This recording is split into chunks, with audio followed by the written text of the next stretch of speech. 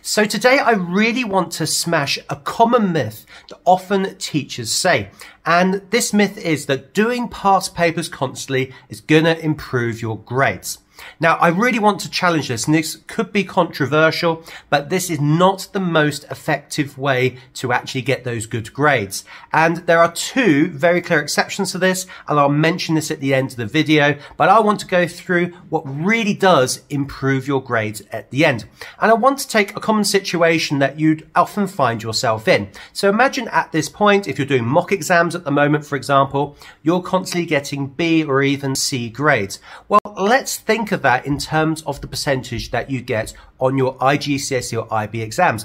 Now, this could really correspond to about getting 40 or 50% of the content correct.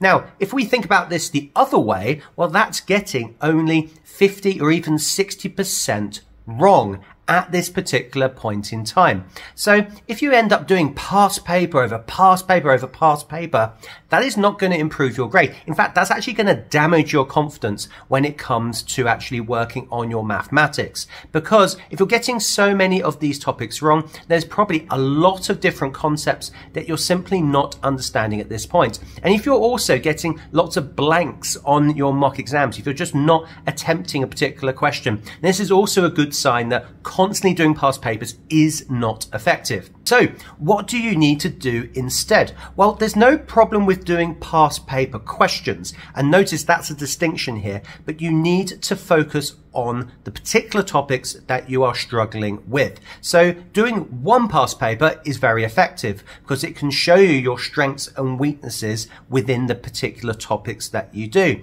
But say you're leaving the vectors question completely blank at this point, then what you should do is focus your revision on vectors past paper questions. Now, if you want to work on vectors, for example, then do check out the video above because I go through everything you need to do on vectors in about 50 minutes. For example, if you're getting stuck on differentiation questions on paper 4, then you do differentiation past paper questions.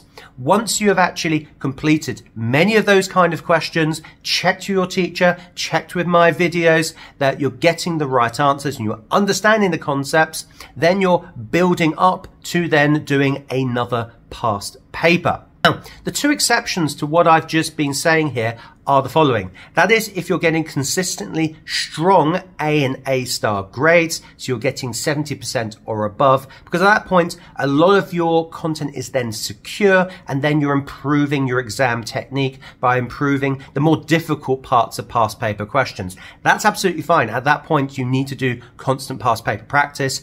And two, if you're about 1 or 2 months before the exam, because at that point, exam technique becomes more and more important. So what do you think? Do you think that I'm being controversial here in saying not doing constantly past papers? Or do you think that doing topical past paper questions in your areas of weakness is far more important? Again, please let me know in the comments below.